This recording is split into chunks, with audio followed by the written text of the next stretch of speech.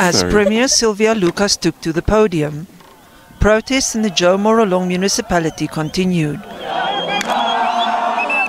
Residents have shut down 50 schools, demanding the tarring of the road linking villages to the main road. They rejected calls for 17,000 pupils to return to school. Finally, word today that construction on the 130-kilometer road will start in September. It's part of 2.5 billion rands for road construction across the province. The building of the Honderklip Bay Road, the maintenance and resealing of Koelsberg to Philippolis Road, the building of the road from Hotazel to Tsineng, the construction of the Joe Morolong, this is the infamous road, Ward 10 to Lexi and N14 to Botitong in partnership with the Sijan Iron Ore Community Trust. But the community says the promise has been made before. Until to date, we are still waiting to see the contractors on the site. But as you can see today, they are not where to be. We cannot get them anywhere. The Premier said she would not be held to ransom.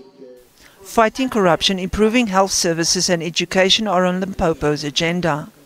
The timely delivery of support material and well-qualified teachers among the priorities. Insufficient teacher supply, particularly in areas of maths, science and technology, is a matter of great concern to this government.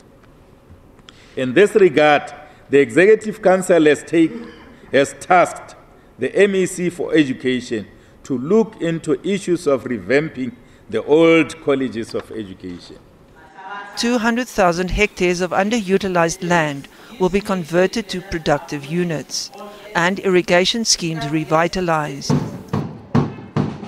KwaZulu-Natal hopes to create more than 4 million jobs by 2030, focusing on developing small business and supporting agricultural projects.